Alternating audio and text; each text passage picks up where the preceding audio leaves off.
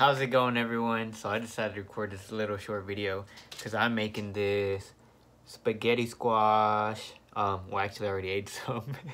I ate like the other half. But I'm going to show you why this one is called the spaghetti squash. And it's because when you cook it and you scrape the inside of it, it starts making strands just like noodles, spaghetti noodles or ramen. Let me show you real quick again.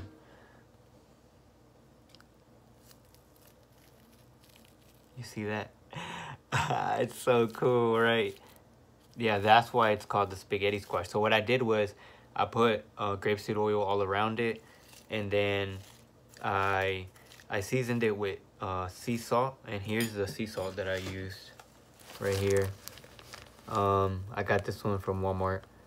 And as you can see in the back, the only ingredients are sea salt right here.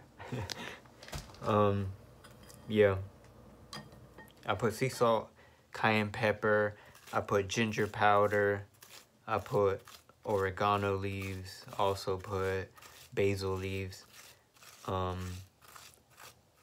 Yeah, those are all the seasons that I use. And like, you could also add like thyme. You could also use sage if you wanted to.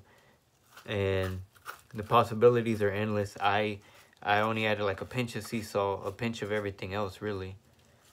I just used mainly ginger powder and onion powder. So yeah, I'm just scraping it all out right here. Look, so you can, I'm gonna let y'all see. They get really long. Look how long they get. And I'm scraping it into a bowl right now.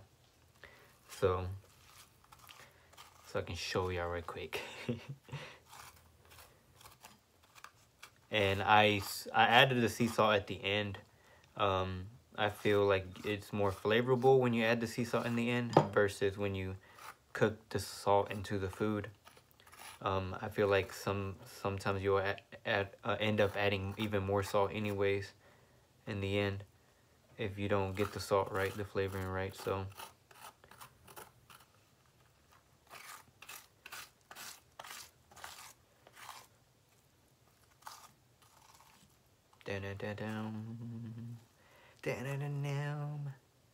all right, so yeah.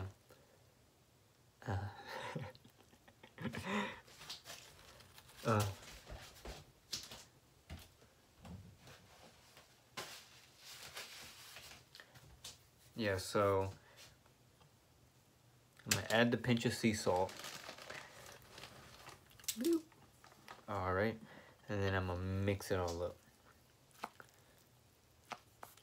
If you got chopsticks, you can use chopsticks. If you got a fork, you can use a fork. If you don't got none of that, you can use your hands too. You know what, fuck it. How about we do that?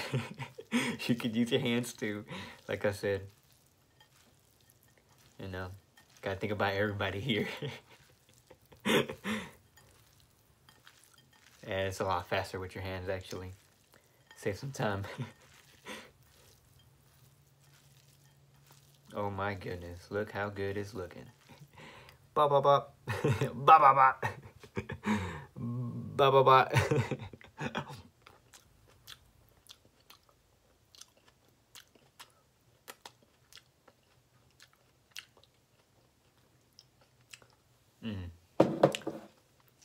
Yeah.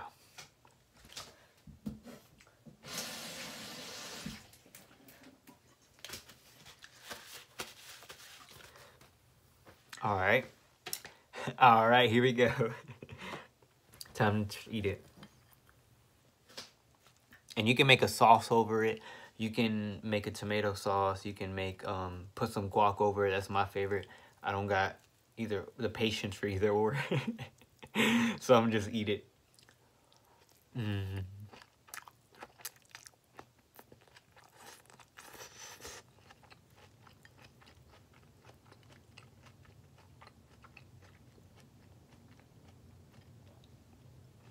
Perfect.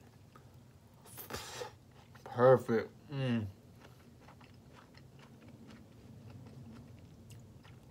perfect, perfect, perfect.